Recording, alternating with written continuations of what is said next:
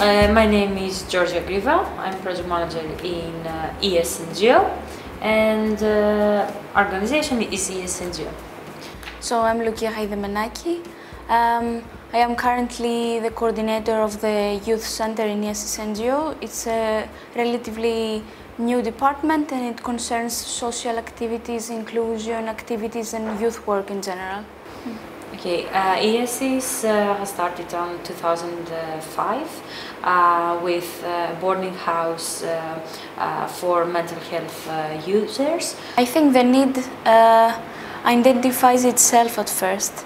So it is totally based in the societal needs that are every time emerging depending on the situational, political, social circumstances that are surrounding us. So as a social organization, the needs are identified by the society in this sense. My professional perspective in the field is that in general the protocol that is and the methodology that is applied in the work with the refugees is based in a bottom-up process, in a sense that there is the field of experts and the field of the research field, the educational field that are already aware and they already know the needs and the what the refugees need. So so it is almost assuming what the refugee needs before really getting to know deeply what they have to share with us. So basically this is a methodology, and it is more based on an expert and refugee, more vulnerable person, let's say. The challenges mostly are related with the approach that is currently implemented and also with the profile of the people that are addressing the services. So it is both side challenges, let's say. There is the intercultural aspect, that the lack of communicational skills, the lack of sometimes of adequate interpretations and not interpretations, the lack of mediation sometimes. There are some very strong needs from the refugee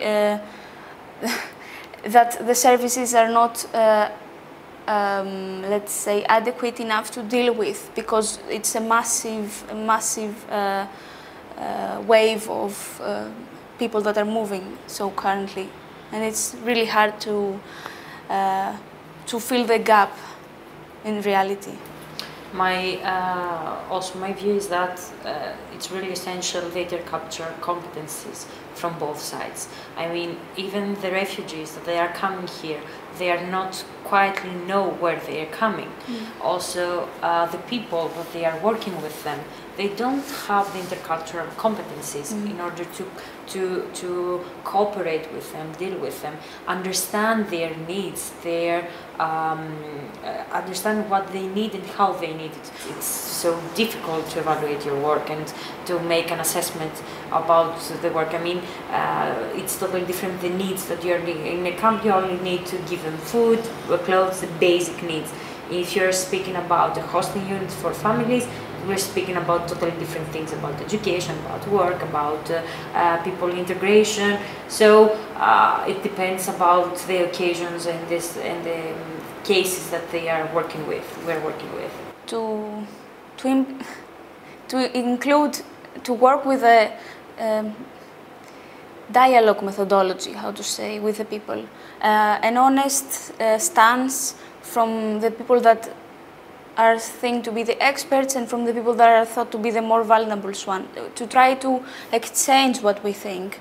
And this is also part of the youth center that we do. We have here some volunteers, European volunteers, and we're trying to make inclusive projects with the refugees from the several units of Iasis. So we are asking them to teach us, let's say, what from simple activities such as what games do they used to play in their home countries, to teach us back, to teach us how they live, how they are thinking. So we're trying to make this distance, this gap that is there because of the methodology, basically, we're trying to make it smaller, if possible.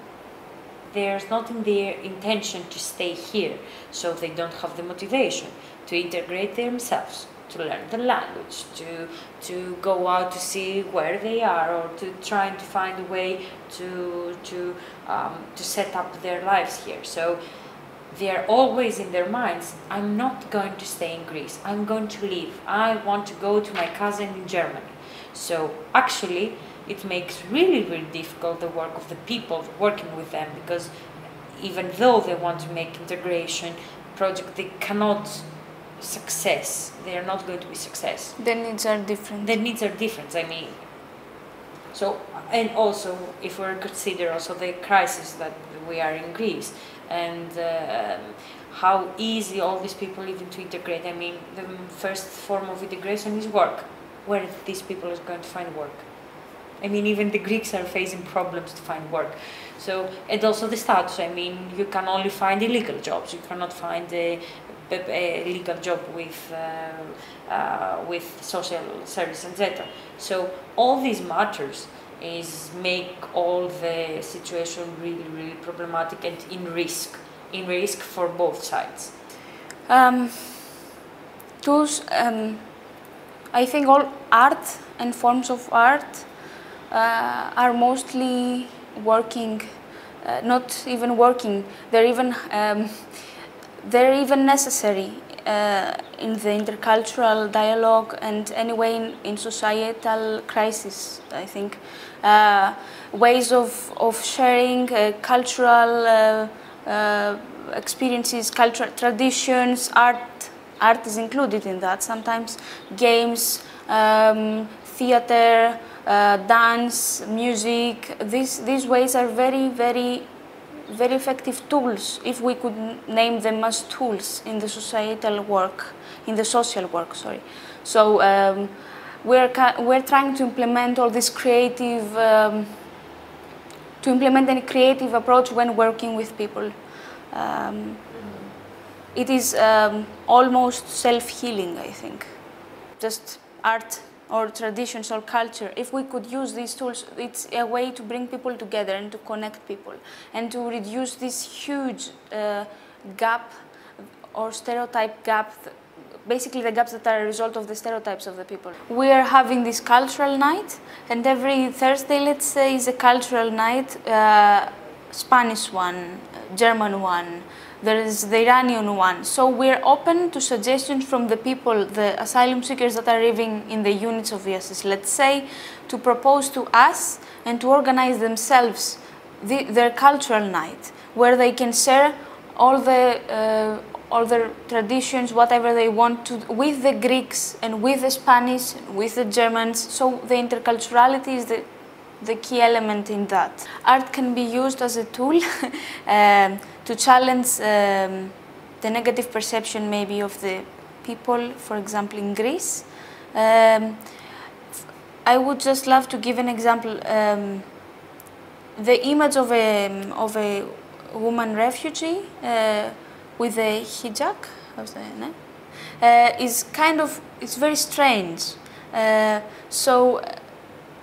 So art projects like painting or theater or even handcrafts, photography, brings people and challenge their perception of what is that, and there is beauty in that. There is very much beauty in that. So it just helps people to